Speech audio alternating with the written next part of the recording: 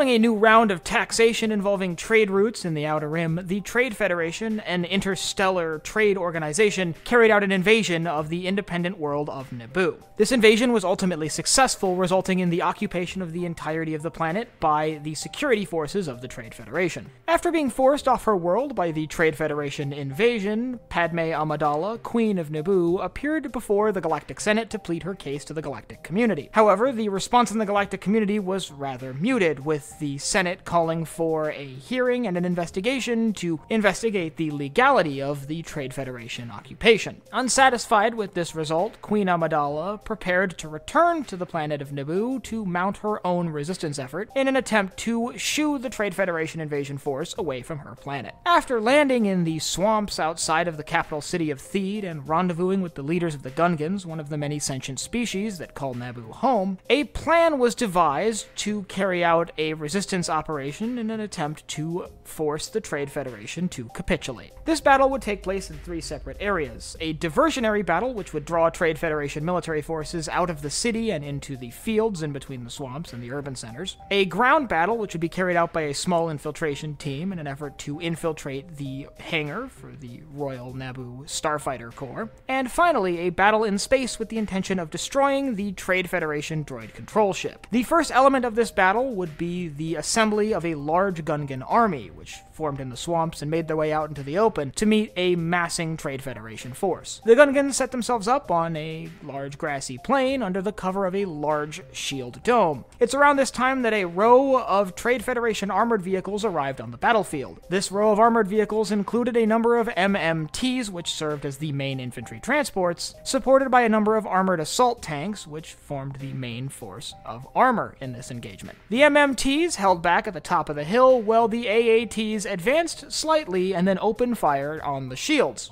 hoping to be able to break the shields without having to send forces through them. Meanwhile, the small infiltration force made their way into the capital city of Theed and started approaching the Royal Naboo Palace, home to the starfighter hangar for the Royal Naboo Starfighter Corps. After a small battle in the streets outside, designed to function as a much smaller diversion, the starfighter pilots were able to be delivered to the waiting N1 starfighters, where they were able to dispatch from there and make their way into orbit. Meanwhile, back in the fields outside of Theed, the Trade Federation forces had called off their bombardment of the shields, being unable to breach the shield generator, and began deploying a massive formation of OOM series battle droids. These battle droids formed simple infantry squares and began marching forwards towards the shield generator. As they passed through the shield generator, they were then able to open fire on the Gungan formations. It is around this time that the Gungan formations would be able to return fire with what are essentially hand grenades. While these explosives were able to take out swaths of battle droids in single hits, they were less accurate than the blasters used by the battle droids, and the battle droids simply had a numeric advantage. At this time, up in orbit, the starfighters of the Royal Naboo Starfighter Corps were approaching the droid control ship, when they were met with swarms of vulture droids being controlled from the droid control ship in an attempt to stop the assault. As a result, a massive dogfight ensued surrounding the large Lucrehulk class droid control ship, a dogfight that was slowly tipping in favor of the Trade Federation.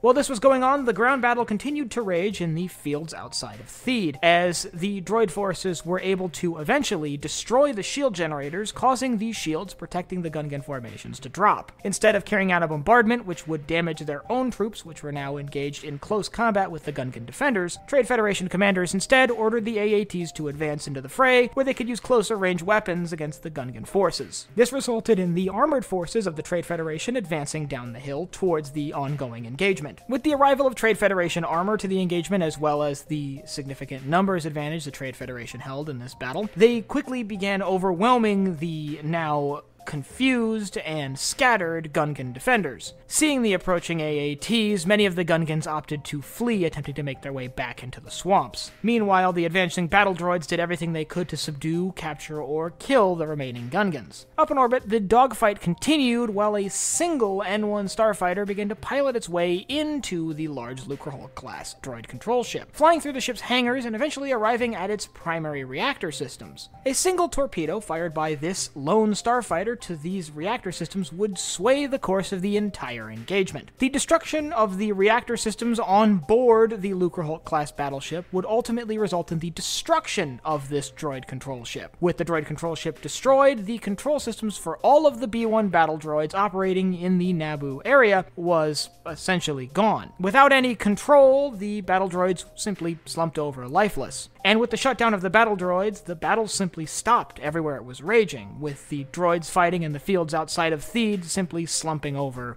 essentially dead. With the droids of the Trade Federation now deactivated and Newt Gunroy, Viceroy of the Trade Federation, now in custody, the battle was over and the occupation of Naboo had been thwarted. The Naboo crisis itself had a lot of larger effects on the galaxy, but this battle in particular led to Anakin Skywalker's induction into the Jedi Order. It led to the end of the Trade Federation occupation of Naboo, an action that would be hailed by the people of Naboo as a great triumph for their world. It cast doubt onto whether or not the Republic could trust the corporate forces that were operating in the Outer Rim, and it ultimately bred some content between large corporations and the Republic itself. Content that would ultimately lead to an event known as the Separatist Crisis, the event that led to the Clone Wars, and if you'd like to learn more about that, I'll leave a link in the upper right-hand corner to a video I have all about that. And if you have any other battles you'd like to see covered in future episodes of Battle Analysis and added to the archive, you can leave those down below in the comments.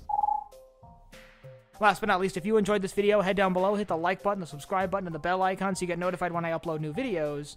So for Sci-Fi Deep Dive, I'm Colin, and I will see you next time.